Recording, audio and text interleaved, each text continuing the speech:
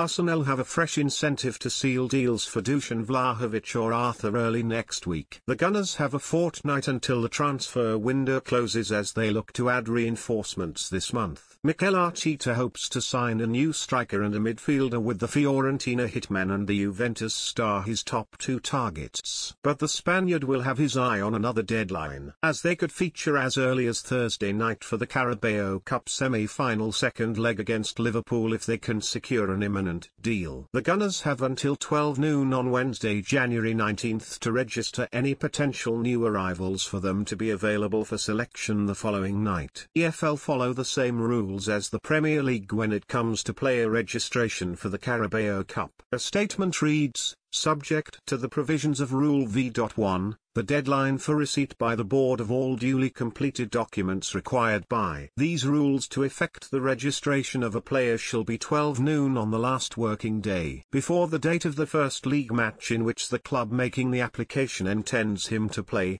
save that the international transfer certificate and evidence of eligibility to take up employment in the United Kingdom, in both cases if applicable, may be provided thereafter, but must be provided before the player is eligible to play for a club in a league match. In addition, as long as any new signing isn't cup-tied, they can feature in either of the semi-final ties, which is another motive for Arsenal to get their business across the finish line in the next few days. It would be a dream scenario for Arteta if he could call on either player for the return leg against Liverpool after their battling 0-0 draw at Anfield. Alexandre Lacazette is Arsenal's only recognisable known 9.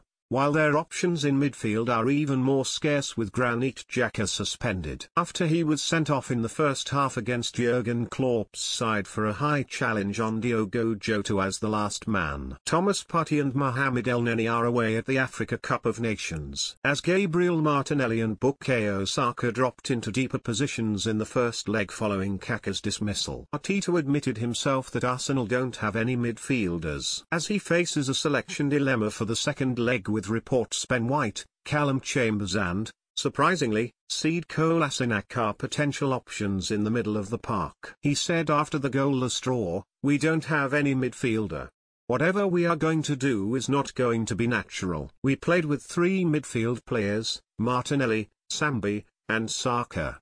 They've never played there in their lives in that formation. Arsenal are closing in on Vlahovic with reports in Italy claiming they have tabled an opening offer for the Fiorentina talisman. A loan deal for Arthur seemed to be going in the right direction too until Juve made it clear they want a replacement before signing off on the move.